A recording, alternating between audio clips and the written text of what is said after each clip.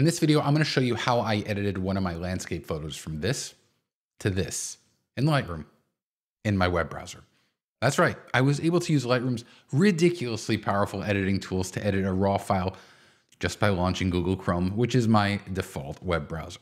Now, before I show you how awesome this is, because it's awesome, you may be wondering why you'd even want to use Lightroom in a web browser when there is already a powerful desktop app and there are mobile apps that are also very powerful. And you're right, Lightroom desktop and mobile are amazing, but here's the thing. I'm seeing more and more powerful desktop grade apps, including Photoshop, make a home in your web browser tab, and I am all for it. For starters, there's still a ton of people around the world who may not have computers powerful enough to reliably run these desktop apps, but they can definitely run a web browser. Just think about all of the Chromebooks out there. Also, it's reassuring to know that I can access my entire photo library and most of Lightroom's editing tools in a pinch from any computer with an internet connection and a web browser. Listen, at the end of the day, I'm all for adopting an ecosystem that gives me more flexibility in terms of how I use it rather than less. With that said though, while Lightroom Web is very robust, it's not a one-to-one clone of Lightroom Desktop. Still, I love that I can apply a full editing treatment to my raw files right inside of a browser tab. So let me show you what I mean. Okay, so here we are in Lightroom Web, and it would be understandable if you thought we were in Lightroom Desktop. In fact, I've got Lightroom Desktop open right here, same folder. And the thing, again, that I love is I have access to every single photo that I've synced to the cloud, which is my entire library, and it's right here in a web browser. Now, there are two ways that you can access Lightroom Web. The first is just typing in lightroom.adobe.com and log in with your Adobe ID, and you'll have access to Lightroom over here. The other way is if you have Lightroom Desktop open, if you click on the little cloud icon here, you'll see right here, there is a link for a Lightroom Web. So you can just click on this and it'll bring you there as well. All right, so what I want to do is work on this photo, and this is already edited, and I'm not going to go into an extensive workflow of how I edited this photo. I'll show you some of the things that I do just to illustrate how powerful this web-based Lightroom is. But really quickly, if you do want to learn my entire landscape photo editing workflow, I have a brand new course called Lightroom Landscapes. I'll drop a link in the description below. All right, let's get back. Now, one of the things that I love most about working with the entire Lightroom cloud-based ecosystem, including the web, is that I have access to a lot of things that get synced across. So one of them is versions. Versions is such a powerful function, and I have an entire video on how that works, so check that out. But what I'm going to do here is click on the original state, the original version of this photo, so we can start over and you can kind of see this is what I did all in the web browser. And so what I want to do is illustrate to you some of the tools that I used and just how awesome it is. So I'm going to go ahead here to the edit panel over here. So the first thing that I want to do generally is apply lens correction. So I generally do, this is pretty much the first thing that I do for my photos. I am working with a raw file, which is awesome. I have access to it here, which is why I can also, after that, if I want to, use one of my built-in camera white balances or get a custom white balance. Again, this is a raw file, so I'm going to go here and I'm just going to click on a gray area just to get a custom white balance here. Now, one of the key differences that I found with working in Lightroom Web versus the desktop app, for example, is with the desktop app, when you hover over things like these presets for white balance or presets and profiles, you'll get a live preview. But with the web browser, you have to click on it to get the preview. So I just wanted to give you a heads up there. All right, the next thing I'm going to do is just typically what I'll do is adjust tone. After I get my white balance and my lens correction, I'm just going to open things up just a bit here. Let's open up the shadows and open up the black point just a bit, just so we can get a nice even exposure.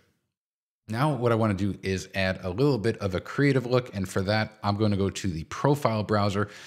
One of the best parts, again, about working with a cloud-based ecosystem is that in the profile browser, you can see I have all of the profile packs that I've imported. Same thing goes with the preset browser. If you go to the Yours tab, any presets that you've imported will be available in the web as well. It's just so cool.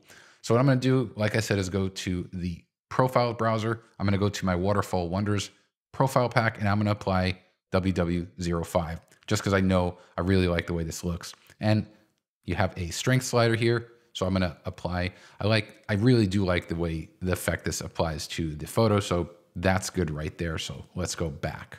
Now, a landscape edit of mine would not be complete without a bit of an S-curve. We have a full point curve here, which is amazing. So I'm going to go ahead here and apply my beloved S-curve.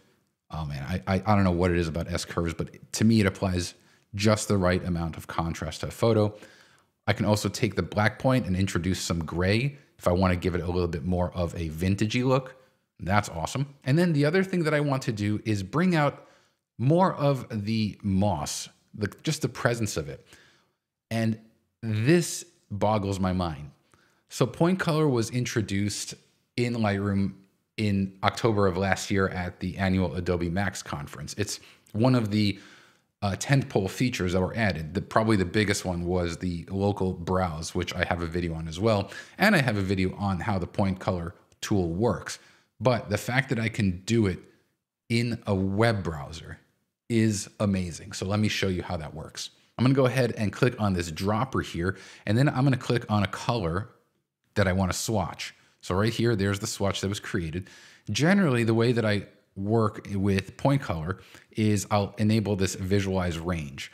What that'll do is it'll render the entire image grayscale except for this specific hue range that I have selected. And I can refine this. So I can say, like, if I want to drag this over and have less of this hue or this specific area of the hue, I can do that. I can say only give me the most saturated parts of that color. And I can also say, just give me the brightest parts of that color. So don't select the darker values of this color. And you can see now that we have a very targeted selection. So now I'm going to disable the visualize range so we see the full color image. And now I can go ahead here. I can add saturation, and I can also make it even brighter. And if I wanted to, I can also adjust the hue as well. But I generally want to keep that as it is, just because usually if I'm making adjustments to these three range sections here, then I generally leave the hue shift alone. Another thing that I'm going to do is use color grading, and I'm going to apply just a very slight kind of cooler tone to the shadow area, just because I think that accentuates the overall look of this photo. All right, now I want to get rid of some distractions. And this is something that's kind of interesting. I'm going to show this to you right now. And it's interesting because I believe it's only available in Lightroom Web so far. So if anything, it's kind of like a sneak peek. So check this out. If we go to the healing tools over here, which is this little Band-Aid icon, notice this early access section. It might be collapsed over here, so you'll want to expand it, but it says, remove distractions and imperfections from your photos with significantly improved results thanks to advancements in AI and machine learning. Try the new content-aware remove, which is early access in Lightroom on the web, and send us feedback. So this is cool, the fact that we have this. Again, content-aware remove, early access. So generally what I'm going to do is I'm going to look around here. I'm actually going to turn off my mouse cursor overlay just because it's easier to see the healing brush, and I'm going to make a few adjustments. So I'm going to remove that over there. I'm also going to disable the show overlay so we can see the results. Now, like with the remove brush, when you make a selection, if you're not happy with it, there's a refresh button. So I'm going to click on this over here, and it's going to try again until I get something like that looks good. Then I'm going to go ahead and start removing other things like this branch over here.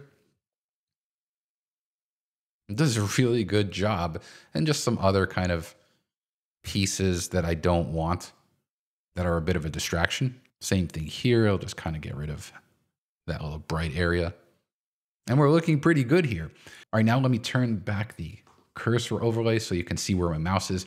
And the last few things that I generally do in my editing workflow is to adjust the presence and kind of draw the eye where I want it to go. So typically what I'll do is I'll go to the effects panel over here and I'll apply a little bit of clarity, and I'm just paying attention to look at the image here to make sure I don't over sharpen it. And I'll also apply a little bit of dehaze because I think it does a great job whenever there's water or sky in a scene. And then the last thing I'll do is apply texture. Now, this is where things get super cool. Again, we are in a web browser. I want to draw focus pretty much to the foreground here, and I want the background to be a little bit out of focus. Well, one of the other tools that was introduced with Lightroom in October at their Adobe Max conference was lens blur. Now, it's still early access, as you can see over here. It's still kind of a beta tool, but it works really well. So I'm going to click here to apply it. And you can see that it's already starting to render the background out of focus. Now, first thing I'll do is adjust that strength, just how blurry it is, because that is a bit too strong. I don't want it to be like that blurry. I just want it to be slightly blurry. But what I also want to do is I want to adjust the presence or where that blur is applied. Right now, based on this focal range chart, the focus is being applied to the foreground. And you can see here that as you get outside of this bumper, this background area is out of focus. So what I want to do is extend that range to make more of the background in focus. And so that's looking really good. And in fact, I'm also going to make the blur amount a little bit stronger. Now, the other thing that I want to do is bring out the presence of the flowing water. To do that, I'm going to go to the masking tools, and you can bet that we have these powerful masking tools. Now, I will say that there are some differences here. There, for example, is no masking brush. So you can't use the adjustment brush here to make selections. You can see under coming soon that brushing is going to be coming. There's also no object selection, but this is what we have here. And it's okay because I actually just wanted to use the radial gradient. And just like you would on the desktop, I'm going to go ahead here and I'm going to make a radial selection. I'll move it here. I'll kind of adjust the angle of it. Now with the selection made, you can see we have a feather slider here. So here, if we want a really hard edge, we can do that. But I actually prefer having a really soft edge here. And what I'm going to do is just make this a little narrower, just so we're really focused on the water. And then I'm going to take the highlights. I'm going to increase those highlights a little bit. I'm also going to increase the exposure just a tiny bit here. And I'm going to go to clarity and add even more clarity just to that section. And to wrap things up, let's just go back to the editing tools here. We'll go to detail. Let's apply some sharpening. It has a default value already.